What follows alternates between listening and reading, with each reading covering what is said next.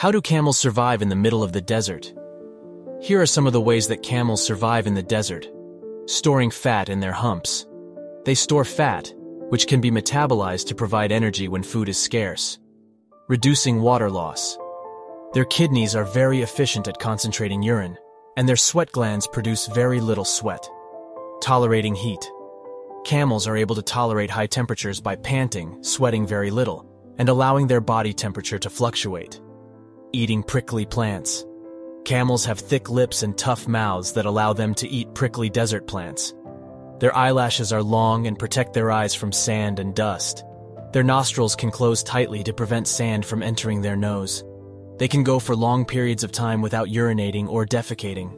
They can eat a variety of plants, including those that are poisonous to other animals.